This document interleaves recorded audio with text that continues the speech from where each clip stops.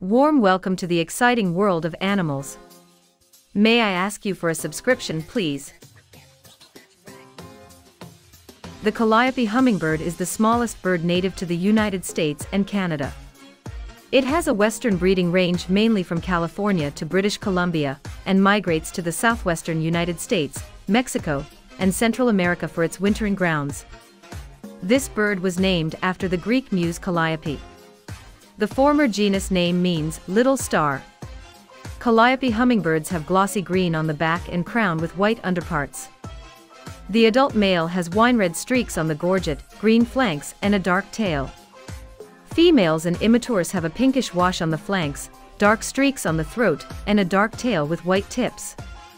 The breeding habitat of Calliope hummingbird is varied among open shrub habitats and altitudes.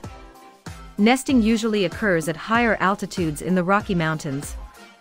Open montane forest, mountain meadows, and willow and alder thickets may variously serve as breeding grounds.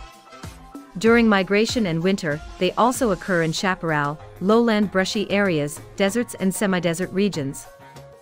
Calliope hummingbirds are a migratory bird, generally leaving their breeding grounds earlier than most birds to take advantage of the late summer wildflowers in the mountains of western North America. They are believed to be the smallest-bodied long-distance migrant in the world.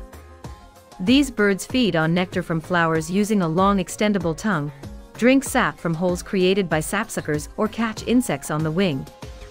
While collecting nectar, they also assist in plant pollination. Adult males usually arrive on the breeding ground before females from mid-April to early May. The male claims and vigorously defends a nesting territory in which he will breed with many females. The male takes no part in raising the young, and often actually vacates the breeding grounds by the time the young hatch. The female usually builds an open cup nest in a conifer tree under an overhanging branch, though apple and alder trees have also been used. The nest is often built on the base of large pine cones and somewhat resembles a pine cone itself. 2 eggs are laid from late May to early July and are incubated for 15 to 16 days.